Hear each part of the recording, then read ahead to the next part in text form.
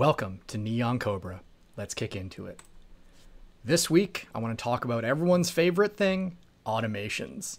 Azure Runbooks. So this is, I would probably say, often overlooked or is generally not really thought about in large scale, but Azure Runbooks is essentially the ability to run scripting against the Azure tenant and its resources itself. So an easy way to kind of think about it is your PowerShell, your Python, your general scripting would be within the OS level itself. And when you kind of lift yourself into Azure and you start to look at platform services, suddenly you can't target file shares or like the underlying gateway architecture or maybe how we scale resources and things like that without going into Azure itself, which then gets you into, the Cloud Shell and maybe just trying to do things through GUI or manually connecting in.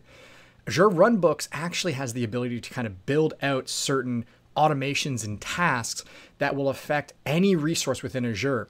Can actually be very handy for reporting as well. I was recently turned on to one actually from a partner of mine, Neil. Shout out to Neil.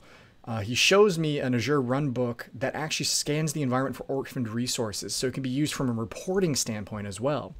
Now, the best part about these, it can run on generally any language, but usually JSON is kind of its preferred language of choice from what I've seen.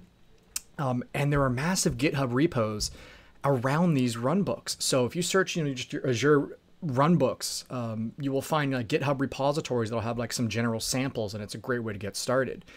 So the reason why I like bringing these up is in previous videos, we talked about Azure budgeting.